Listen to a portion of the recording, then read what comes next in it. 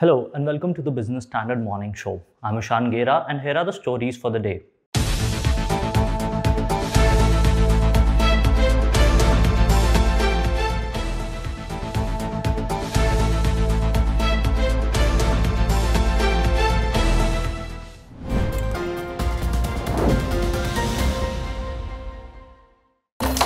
इस बार मनाली चलते हैं। नहीं Goa. We Indians disagree on everything, but we agree. SBI is the banker to every Indian. SBI से tractor loan लिया, पाजी ये 100% सही किया। SBI is the banker to every Indian. Last year, the pandemic forced the Academy to take a serious note of movies that made their debut on streaming platforms. And this year, streamers achieved another feat by scooping the Best Movie Award apart from over 35 nominations.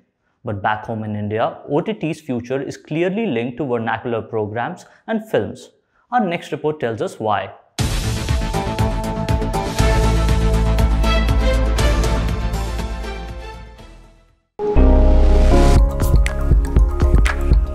Coda, released by Apple TV Plus, is a heartwarming film about a deaf family and their daughter who pursues passion for music. She is the only one who can hear and talk.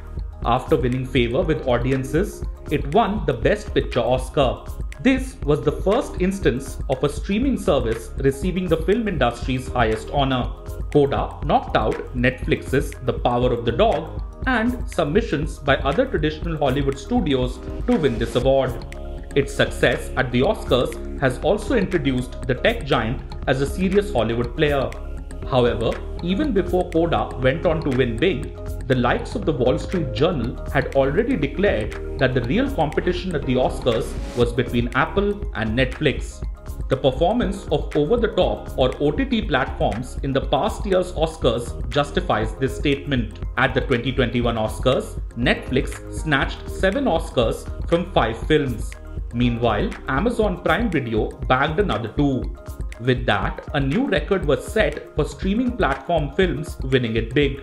In fact, with 47 combined nominations, OTT dominated the nominations at Oscars 2021. The year before that, the same number stood at 25. But what does a win at the Oscars mean for streaming platforms? Looking at the case of Apple TV Plus can provide an answer.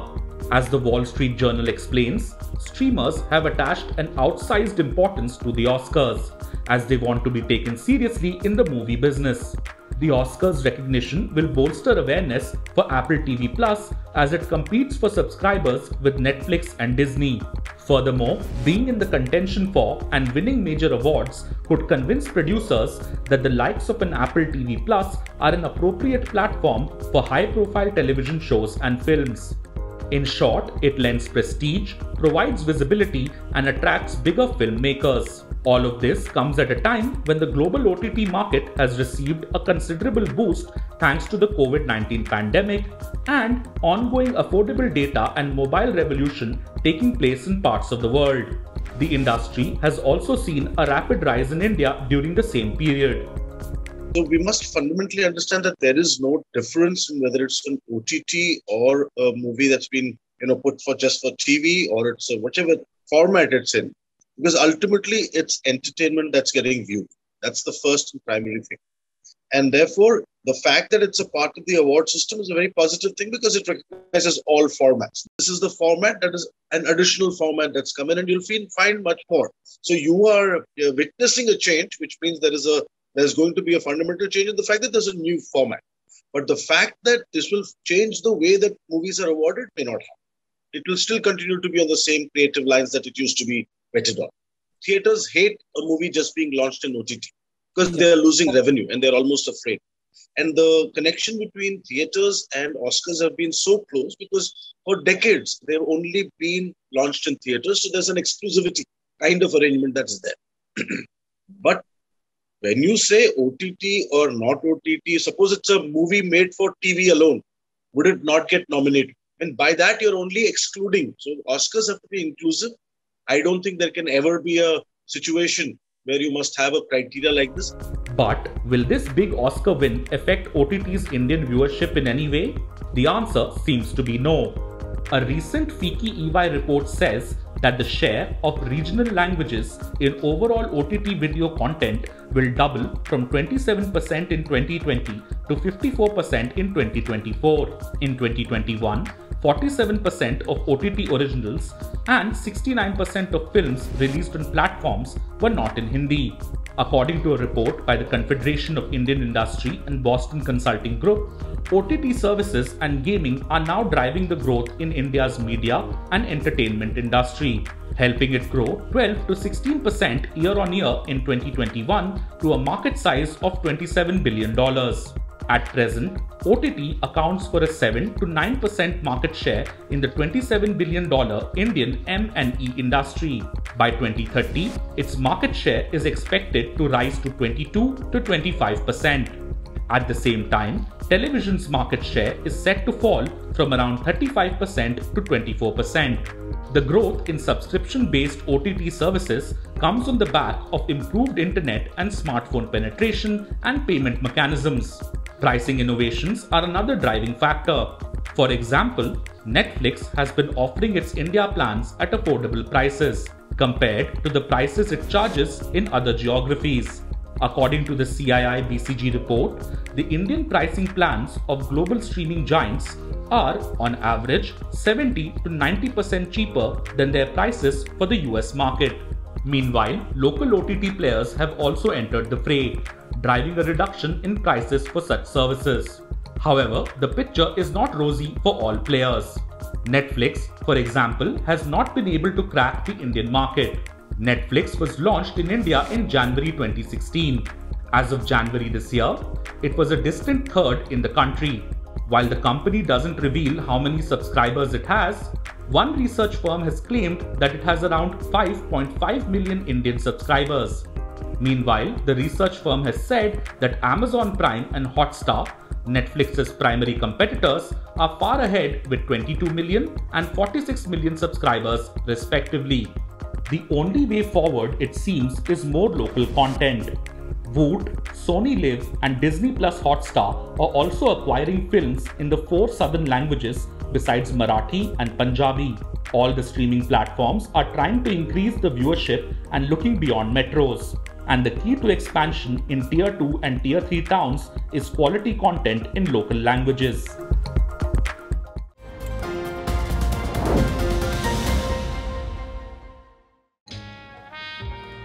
सब अच्छी दिख रही हैं यार, कौन सी खरीदूं? ये तो वही बात हुई, 4000 शेयर्स लिस्टेड है, कौन सा लूं? वो तो सबसे आसान है। तुझे 5 पैसा नहीं पता? अब तो सबको पता है। 5 पैसा पर है 4000 स्टॉक्स की रिसर्च, टेक्निकल टूल्स और इन्वेस्टमेंट आइडियाज। डाउनलोड 5 पैसा नाउ। अब तो सबको पता है, investing made easy and rewarding with 5 paisa. Investments in securities market are subject to market risks. Read all the related documents carefully before investing.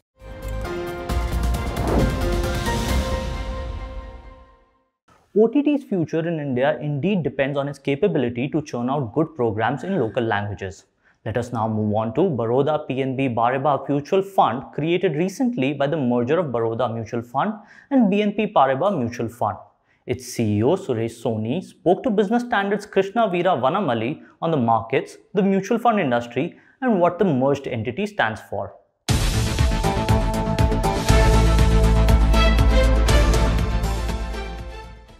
Good morning, sir, and welcome to the Business Standard Morning Show. Good morning. Firstly, can you give us your outlook for the markets currently? How long do you think the volatility may continue? And do you think the Indian markets are still overvalued? We had seen a sustained rise in equity market from COVID lows in early April till about October last year. And from there on, we have been moving sideways. Over the last few months, we have seen FI outflows of about $30 billion. In fact, this time around, we indeed had an episode of geopolitical risk. So we have had to contend with that. We had to contend with higher commodity prices. We had to contend with Fed rate hike. But despite that, I would admit that the markets have held relatively well. Lately, we have seen some kind of a tapering off in FI outflows. And if it stabilizes at some point of time, hopefully, we should have lower volatility in the market. Apart from market, let's look at where the economy is. And on that side, India seems to be in a good place. On a valuation perspective, given the last 6 months, markets have not gone anywhere.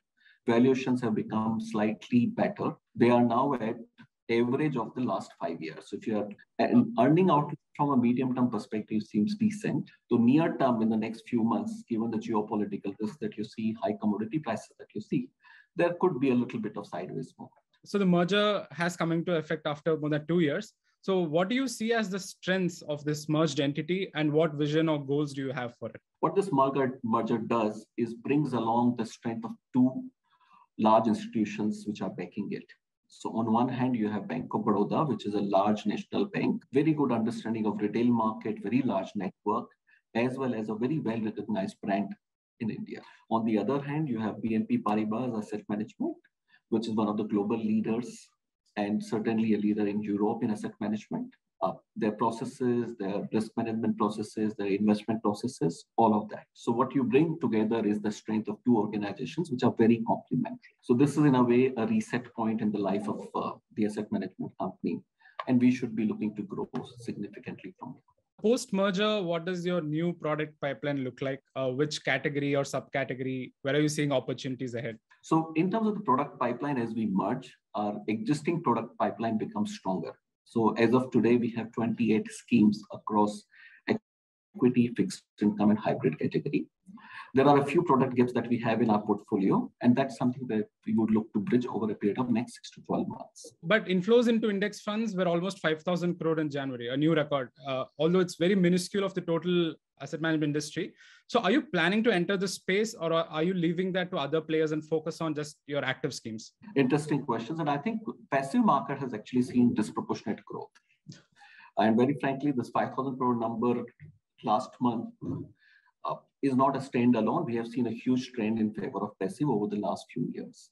That's an area that we are watching with interest. We are at this point of time primarily an active manager, and we do believe our fund managers create alpha in active funds. Having said that, given the fact that we are seeing a lot of interest coming in the passive, that's an area that we are watching with interest, and we would certainly be looking at it over a period of time. Post this merger, would you consider yourself as a new mutual fund company, number one? And second, so several other new players are entering the space. Some examples are Navi, Zerodha, Capital Mind, etc. So is there scope for everyone to grow in this asset management industry in India? And how do you plan to compete against both incumbents as well as the new players? So as we come together, I think what differentiates us from some of the other names that you took is the fact that we are backed by very solid institutions with a very strong long-term legacy. So Bank of Baroda has been around in India now for more than 110 years. Similarly, BNP Paribas Bank has been around in India for more than 160 years. So that gives us very strong solidity on day one. Having said that, we are a new entity. And in that sense, we would have the energy of a startup because as Baroda BNP Fund, we have taken birth only on 14th of March. So we would have an energy of startup, but at the same time, solidity of two strong financial powerhouses behind us. I think mutual funds, all said and done, are yet very underpenetrated. Income tax PAN holders in India are close to 50 crores. Against that, the number of total investors, unique investors in mutual fund would be between 2.5 to 3 crores. So we are yet very, very underpenetrated. Mutual funds are owned by less than 2% of population of this country. 98% have not yet invested. So in terms of the scope for growth for the market, it's huge. There is scope for everybody to grow in this market. Market will accommodate a lot more players. You need to be nimble-footed to be able to reach out to the investors and win their trust. I also want to ask, do you foresee further consolidations in this industry? I think that's a trend that we have seen over a period of time. See, this is a business of scale. At the end of the day, with the same investment team, you could manage a larger pool of assets because at the end of the day, you are allocating money across different stocks and different sectors. So to that extent, this is an industry which lends itself well for consolidation as well as growth. So that's an area that I would see continued action in India. You know, there are times when the industry goes through a tough phase, and then there's a consolidation which is forced because, however, in the current environment, I would think these will be more growth acquisitions that you would probably see in the industry, as well as entry of new players as you're already witnessing. Thank you, sir. That's all the questions I had. Wonderful. Great talking to you, Krishna. Thank you so very much.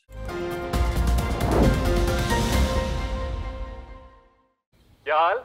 मत पूछ यार, फिर से stocks में फंस गया। तो stocks के साथ बॉन्ड्स, इंश्योरेंस, गोल्ड में बैलेंस कर। इसमें बहुत तामझाम है। तुझे 5 पैसा नहीं पता? अब तो सबको पता है 5 पैसा है all in one account. Download 5 पैसा नाउ। अब तो सबको पता है Investing made easy and rewarding with 5 paisa. Investments in securities market are subject to market risks. Read all the related documents carefully before investing.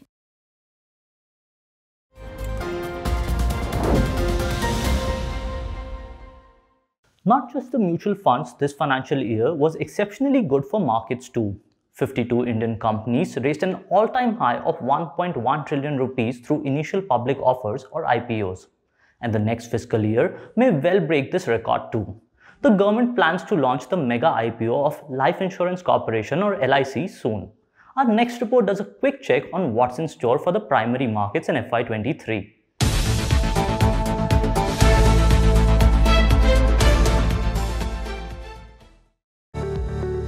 2021 has been an impressive year for the Indian primary markets, with highest ever fundraising in a calendar year, and the momentum could well continue in FY23. According to a note by Prime Database, 54 companies plan to raise a massive 1.4 trillion rupees in the upcoming fiscal year, including the much-awaited LIC IPO. These 54 companies already have market regulator Securities and Exchange Board of India's approval for raising the money. Another 43 companies, the note said, are looking to raise about 81,000 crore rupees, where SEBI approval is still awaited. The amount raised in FY22, according to Pranav Haldia, Managing Director, Prime Database Group, was over 3.5 times 31,268 crore rupees raised through 30 IPOs in 2020-21. The previous best year was financial year 2017-18, when 81,553 crore rupees was raised. According to Haldia, IPOs from new age loss-making tech startups, strong retail participation and listing gains were the other key highlights of 2021-22. But public equity fundraising dropped to 1.70 trillion rupees from 1.9 trillion rupees in the preceding year.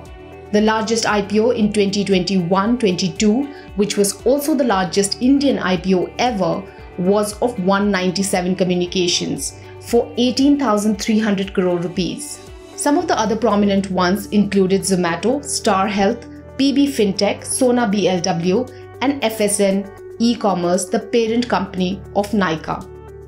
And retail investors were a force to reckon with. The average number of applications from the retail category was 14.05 lakh, the Prime Database report said, in comparison to 12.73 lakh in 2020-21 and 6.88 lakh in 2019-20. The highest number of applications from retail in 2021-22 was for Glenmark Life Sciences, Devyani International and Latent View. Going ahead, analysts expect the secondary market to remain choppy due to the geopolitical crisis between Russia and Ukraine. This, they feel, will have repercussions for the primary market activity as well. G. Chokalingam, founder and chief investment officer at Economics Research, for instance, expects the Sensex to remain in the range of 56,000 to 57,000 till a solution is found for the Ukraine-Russia war. Here's how he sees the primary and the secondary markets play out in the next fiscal. It will be better than what we are seeing in the last quarter of FY22 for both primary market and secondary market, because as you know, unprecedented level of FI selling came. Still the market is down only 7% if you take Sensex, or if you take overall market cap, it is down just about 8%. So this is also unprecedented. Despite such a massive FI selling, the market has not crashed. But FY23 would be different. That's because 23 GDP growth of India, most institutions say it would be around 8%, which will be still one of the fastest growth rates across the world. And secondly, the massive structural change in terms of retail investors pouring in. Even last week, more than 5 lakh investors have come into the market. So there is no drop in the number of investors coming in. So they would give solid support to small cap, mid cap in FY23. And that is why both secondary market and primary market would be good in FY23, because most of the IPOs are largely from some small and mid cap space. So that is where the focus of the new investors. So I remain quite optimistic. On the war front also, I believe it's getting exhausted for both Ukraine and Russia. neither of them is gaining from this war, and more pain for Russia on economic front. So somewhere in 4 to 5 weeks, I see some compromise being found.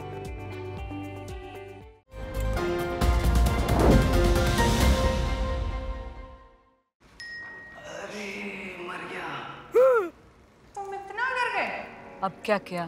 Shares में trading. तुम्हें 5 पैसा नहीं पता? ओए, अब तो सबको पता है। 5 पैसा पर मिलते हैं रिसर्च टूल्स, पोर्टफोलियो एनालिटिक्स और इन्वेस्टमेंट आइडियाज भी। डाउनलोड 5 पैसा now.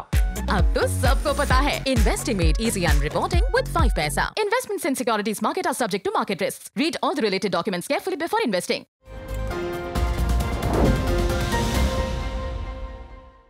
It's not just the stock exchanges, but companies listed there, people, organizations, the government departments, etc., which are always on the guard against malwares. And of the lot, ransomware is among the most notorious. Through this, hackers take control of all the data in the system and release it at a price. Watch our next report to know more about this growing menace.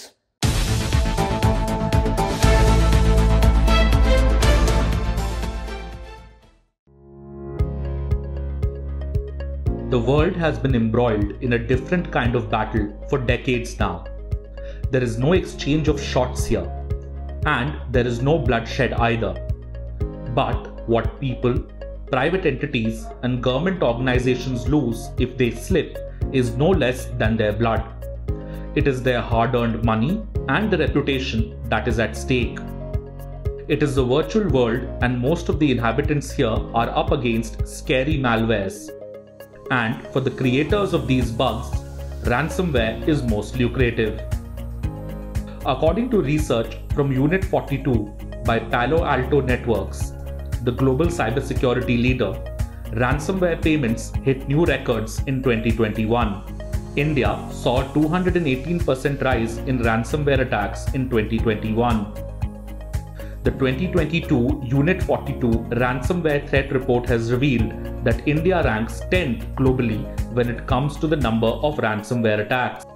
More worrisome is the fact that it ranks 2nd in the Japan and Asia Pacific region. But what happens when your system falls prey to ransomware? It is scary.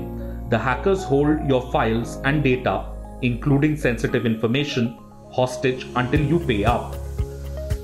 Basically, ransomware is a type of malware that prevents you from accessing your personal files or system. In simple terms, your critical data gets encrypted so that you cannot access files, applications, and databases. As McAfee explains, ransomware involves the use of asymmetric encryption. A pair of keys is used to encrypt and decrypt the files or data targeted. Then it demands that you pay a ransom in order to regain access. Once it enters your system, the ransomware searches and encrypts valuable files. Everything from Microsoft Word documents, databases, and images are compromised. The ransomware can also take advantage of network vulnerabilities to spread to other systems. It can even spread across entire organizations. The attacker generates a unique public-private pair of keys for the victim. The private key needed to decrypt the files is stored on the attacker's server. After the ransom is paid, the attacker provides the private key to the victim. It is almost impossible to decrypt the files or data that are being held hostage without access to the private key. After the files have been encrypted, the ransomware demands that the victim pay up a ransom within 24 to 48 hours to decrypt them. If they don't, the targeted files will be lost forever. How does ransomware enter your system in the first place? According to Kaspersky, the most common infection routes for ransomware are visiting malicious websites, unwanted add-ons during downloads, and downloading malicious attachments. So, how do you defend against ransomware? According to McAfee, you should back up your data, secure your backups, use security software, keep your security software up to date, practice safe surfing, and only use secure networks. इसको 30 degrees कर देते हैं। अरे नहीं यार, 45 degree सही है। We Indians disagree on everything, but we agree. SBI is the banker to every Indian. SBI का video KYC savings account. Finally I agree. SBI is the banker to every Indian. Last year, an insurer paid a whopping $40 million as ransom to regain control of its systems. It is arguably the largest ransomware payment to date. That's all for today. For more news and analysis, log on to businessstandard.com. We'll be back tomorrow with our next episode. Thank you for watching.